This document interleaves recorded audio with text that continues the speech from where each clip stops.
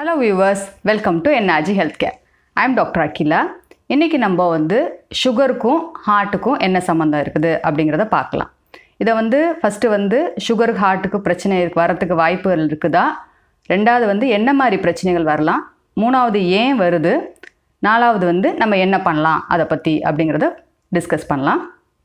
First heart problem sugar பேஷண்ட்ஸ்க்கு வரதுக்கு வாய்ப்பு இருக்குதான்னு கேட்டேன்னா அமெரிக்கன் ஹார்ட் அசோசியேஷன் சொல்லியிருக்குது டயபெட்டிக் பேஷண்ட்ஸுக்கு 2 மடங்கு ஹார்ட் பிரச்சனை வரத்துக்கு வாய்ப்புகள் இருக்குது டயபெட்டிஸ் இல்லாத பேஷண்ட்ஸை கம்பேர் பண்ணுறப்போ அப்படின்னு சொல்லியிருக்காங்க. அதே மாதிரி டயபெட்டிக் பேஷண்ட்ஸ் காமனாக இறக்கிறதுக்கு காரணம் அவங்களுக்கு ஹார்ட் ப்ராப்ளமோ இல்லை அதே மாதிரி ஸ்ட்ரோக் ப்ராப்ளம் பிரெயினில் பிளட் கிளாட் ஃபார்ம் ஆகிறது அதனால இறக்குறாங்க அப்படின்னு சொல்லியிருக்காங்க. ஸோ கண்டிப்பாக ஹார்ட்டுக்கும் டயபெட்டிஸ்க்கும் ரிலேஷன்ஷிப் இருக்குது.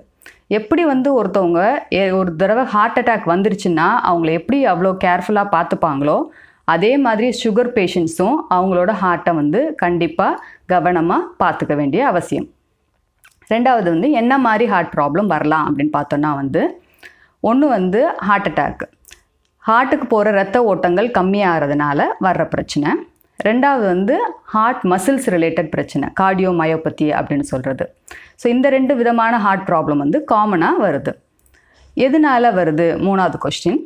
ஸோ மெயினாக ஹார்ட் ப்ராப்ளம் வரதுக்கு காரணம் அந்த இரத்த ஓட்ட குழாய்களில் அடைப்புகள் ஏற்படுறது. ஸோ டயபெட்டிக் பேஷண்ட்ஸ் எடுத்து பார்த்தோம்னா நிறைய பேஷண்ட்ஸ்க்கு அவங்க இரத்த குழாய்களில் உள்பகுதியில் அந்த கொலஸ்ட்ரால் டெபாசிட் ஆகிருக்குது அப்படின்னு கண்டுபிடிச்சிருக்காங்க. அந்த கொலஸ்ட்ரால் டெபாசிட் ஆகிறப்போ அந்த இடத்துல உள்ள பிளட் வெசல்ஸ் சின்னதாகிறதுக்கு சுருங்குறதுக்கு வாய்ப்புகள் இருக்குது. ரெண்டாவது அந்த கொலஸ்ட்ரால் டிஸ்டர்ப் ஆகிறப்போ அஃபெக்ட் ஆகிறப்போ அந்த இடத்துல பிளட்டு கிளாட் ஆகும். ஓகேங்களா? ரத்தம் கிளாட் உறையிறதுனால அது இன்னும் கொஞ்சம் அந்த பிளட் வெசல்ஸ்ன்னு சொல்கிறது ரத்த நாளங்களை சுருங்க வைக்குது. அதனால ரத்த ஓட்டம் கம்மியாகுது. ஸோ அது மெயின் ப்ராப்ளம். ரெண்டாவது சுகர்னால் ஹார்ட்டில் உள்ள இரத்த குழாய்களும் நரம்புகளும் வீக் ஆகுது. ஓகே, அதனால என்ன ஆகுதுன்னா எஸ்பெஷலி ஹார்ட் பிரச்சனை உள்ளவங்களுக்கு சைலண்ட் ஹார்ட் அட்டாக்னு சொல்கிறது அந்த நரம்பில் வலி சென்சேஷன் இல்லாமல் போகிறதுனால அவங்களுக்கு ஹார்ட் பெயின் இருந்தாலும் அவங்களுக்கு பெயினை உணர முடியாது. ஸோ சைலண்ட் ஹார்ட் அட்டாக் வரத்துக்கான வாய்ப்புகள் இருக்குது.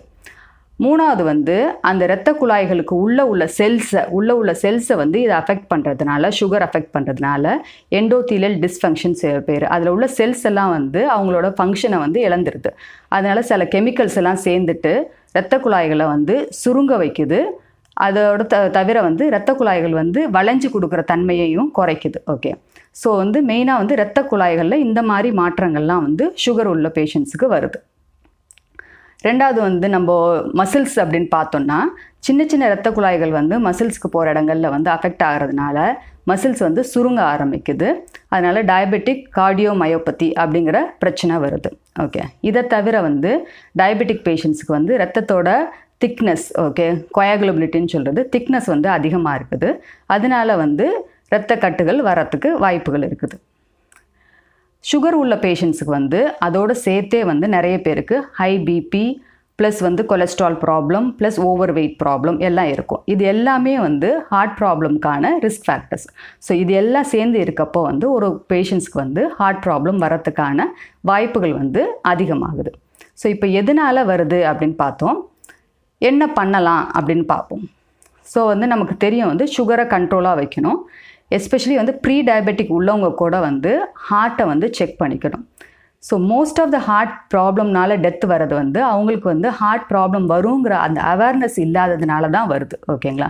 ஸோ என்ன பண்ணணும்னா நம்ம சுகரை பார்க்குறதுனா வெறும் ஃபாஸ்டிங் சுகர் பிபி சுகர் மட்டும் பார்த்துட்டு மாத்திரை போடுறது இல்லைங்க. அதனால என்னென்ன விளைவுகள் வர்றதுக்கு வாய்ப்புகள் இருக்குதுன்னு பார்த்து எஸ்பெஷலி ஹார்ட்டுக்கு உள்ள பிரச்சனைகள் வர்றதுக்கு வாய்ப்பு இருக்கான்னு இசிஜி ட்ரெட்மில் அந்த மாதிரி டெஸ்டிங்கெல்லாம் பார்த்துக்கணும். ரெண்டாவது நம்ம நிறைய பேஷண்ட்ஸுக்கு சுகர் இருக்குதுங்கிறதே அவேர்னஸ் இல்லை. இப்போ உங்களுக்கு தெரிஞ்சவங்களே பார்த்தீங்கன்னா 10 பேரில் ஒருத்தருக்கு 2 பேருக்கு இருக்கிறதுக்கு வாய்ப்பு இருக்குது. அதில் பாதி பேருக்கு சுகர் இருக்குங்கிற அவேர்னஸ் இல்லை. ஸோ ஃபஸ்ட்டு சுகர் இருக்குங்கிறத கண்டுபிடிக்கணும். ரெண்டாவது சுகர் பேஷண்ட்ஸ் கண்ட்ரோலை கரெக்டாக வச்சுக்கணும். மூணாவது சுகர் பேஷண்ட்ஸ் அவங்களுக்கு ஏதாவது காம்ப்ளிகேஷன்ஸ் சுகர் ரிலேட்டடாக மற்ற பிரச்சனைகள் வருதா அப்படின்னு பார்க்குறதுக்கு உள்ள டெஸ்ட்டுங்களை ஃப்ரீக்வெண்ட்டாக பண்ணிக்கணும். அதனால் வந்து இந்த அவேர்னஸை வந்து உங்கள் ஃப்ரெண்ட்ஸுக்கும் சொல்லுங்கள், சப்ஸ்கிரைப் பண்ணுங்கள், ஷேர் பண்ணுங்கள். தேங்க்யூ ஃபார் வாட்சிங்.